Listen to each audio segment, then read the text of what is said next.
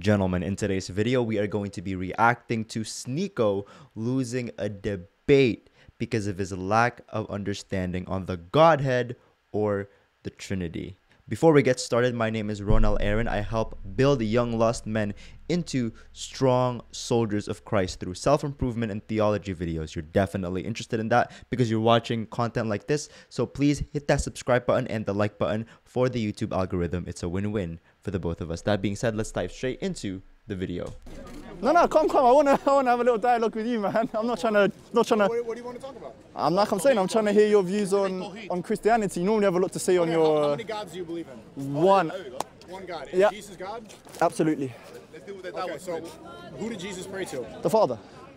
Okay, that sounds like there's more than one now. Well, how there's can more God pray to himself? because there's more than one hypostases in the Godhead. There's not more than one God, because God in this case refers to the nature, the divine nature, as mentioned in 2 Peter 1:4, the divine physis in Greek.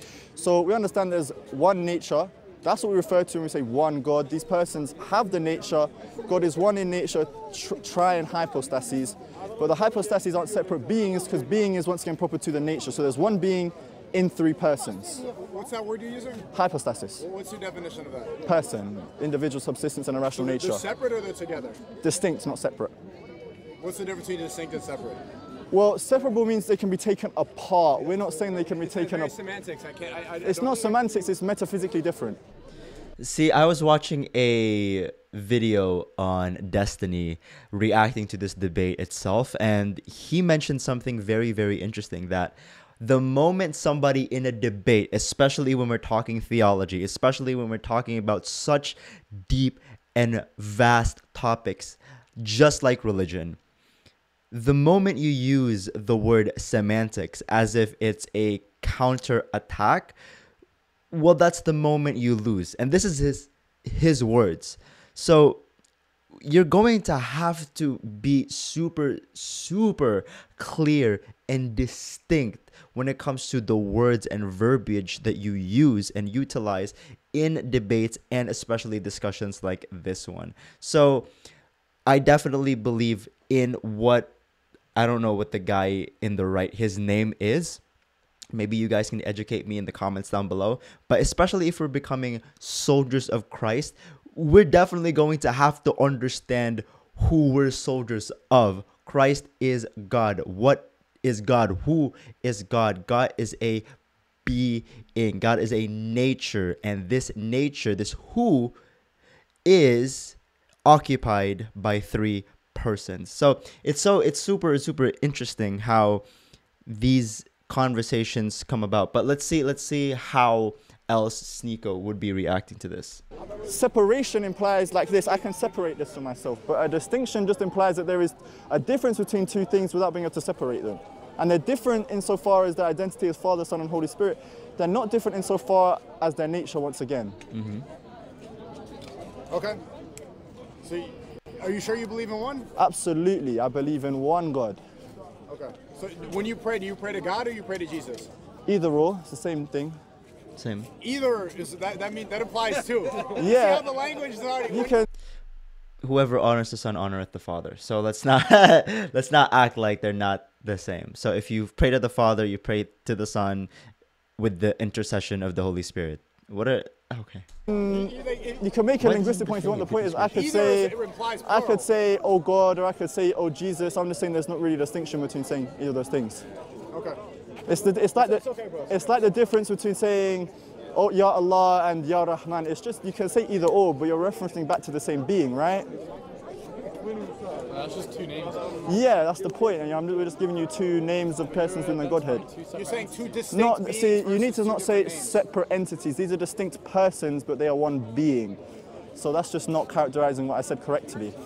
The reason why it's super hard to understand the reason as to why, wait, it's three persons, one God, or like, are they not separate beings? Like what? It's because it's God. Unlike any other creature, unlike any other creation, the mystery of the Godhead is clear, though. The mystery of God is clear. The mystery is clear. 1 Timothy chapter 3, verse 16. God was manifest in the flesh through the person of Jesus Christ. And the person of Christ, the person of the Son, is who he reveals God to be. It's going to be quite, because I'm even still, as a Christian for 22 years of my life, by the mercy of the Lord, am still grappling on the nature of God and the theology behind the Father, the Son, and the Holy Spirit. So let's go ahead and continue, though, because I'm just, this is from my understanding. So let's keep it going. So is that your contention, Christianity, that we're allegedly tritheists or polytheists? Is that your contention? No, I mean, that's just why. That's what I don't resonate. It never makes sense to me. Well, I speak just to people like, broke it Let down. me explain. I speak to It doesn't make sense to me. That's why I don't believe it. Is essentially Sneako's position. Eastern Orthodox, Catholics, Jehovah's Witnesses, Christian Scientists, Mormons. Everybody has a different definition. Yeah. Whether it's a form, it's a distinct being. Jesus is God. There's only one God. There's three gods. There's the Holy Spirit. Which Christians are you talking to that said there's three gods? Oh, a lot. The Christians are never consistent about what they believe. Well, in. And anyone this is the who first told time that I've you- heard the hype- Well, technically, the Bible does state that there are many gods, but there's only one God Almighty. And whenever the capital G is pronunciated or mentioned in the Bible, it's always referring to God Almighty. There's only one God Almighty. That nature of God is in three distinct persons. Apostasies, I've never heard Well, that before. that's the standard formula that it's been for centuries. For nearly 2,000 years, this has been our standard formulization. I mean, once again, I don't know any My Christian point who is, that's the says, first time I've heard a Christian say, like, I ask, okay, you believe in one God, and then he said Yeah. either or. If you played to one, you wouldn't use the word either. I don't understand what you mean by that. You said you believe in one. You say you believe in one, but then I Yeah. asked, who do you pray to, Jesus or God? You said either one. No, I'm saying, Either I'm implies saying, two. Either or. well, you can twist my language if you That has to want, be two. but as I already made clear, we're talking about hypostases. We're talking about the fact that any of them are God according to us, but we still pray to any of them. Why does homie sound like he's about to perform a drill music about the Godhead? As God. There's not really a distinction in regards that they are God, but there's no difference between that and saying you can call upon any of the names of your God and it's still referring to the same being. That's not necessarily a problem. Yeah. Yeah, no, that sort of rhetoric is why I love Christianity and why Tawhid makes sense to me. The But that's not monotheism of rhetoric. Islam That's calling it rhetoric isn't, you know. I'm not calling it rhetoric. I'm just You saying, did. You said You it's, you just said said- that you sort the of way you're rhetoric. explaining it right now, it still doesn't make sense. That's called a personal incredulity fallacy. So appealing to your own lack of understanding of a thing does not entail a thing is not true. Yeah, that was. I just said that. Sneako's entire position in this entire discussion has been, I don't understand it. It never made sense to me. Therefore, it cannot be true. So essentially, I don't know. Only one God. Yes, we understand that there's only one God, meaning like there's only one God Almighty. There's only one God. What does that have to do with Jesus not being God, or the Father not being God, or the Holy Spirit not being God? So then it becomes the understanding of whether or not God is a, how do I say, the nature of God. Can he or can he not become three persons? So it's not become three persons, but is it not possible for there not to be three distinct persons? I'm super, as you can see, like very, very nitpicky with the words I say, as long as I, just to make sure that I don't utter any blasphemic or heretical statements, bro. That's fallacious. This is Ezekiel. This is Ezekiel. Hey, don't call her a prostitute. He just called her a prostitute in Arabic. Have some manners, bro. Show your manners. Why is she talking about? Don't call people a Why is she talking about our Don't prophet? call women a sharmuta. Don't call women a sharmuta. She's That's not our disrespectful. prophet, you motherfucker. Regardless, don't call Godless. people sharmuta. Be better. Are you Christian? Be Are you better. Christian? Be better. Are you Christian? Be better. She Be better. Be better. Be better. 2320. Be She better. lasted over her lover. Yeah, And Aki, she where's your want- adab? She wants Brother, adab. be better She than wants these man. His dick longer than donkey. Where is this? What is happening? This is the Islamic adab. This is the manners of Muslims. This is the a small donkey. This is you want the donkey. Just walk away. Just walk away. What is happening? Leave her alone. Leave her alone. Leave her alone then. Don't follow her. Leave her alone. Leave her alone. Leave her alone. What just happened, bro? That's the woman.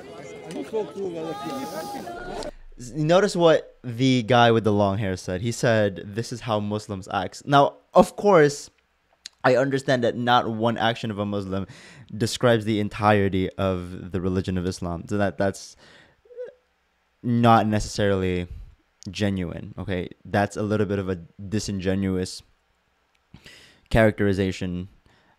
But this is why being a Christian, being a soldier of Christ is so important. Because if you act one way, how you appear to non-believers, your very life, your very conduct of manner, your manner of conduct is a testament to the faith that you hold. So this is in Philippians, I believe. St.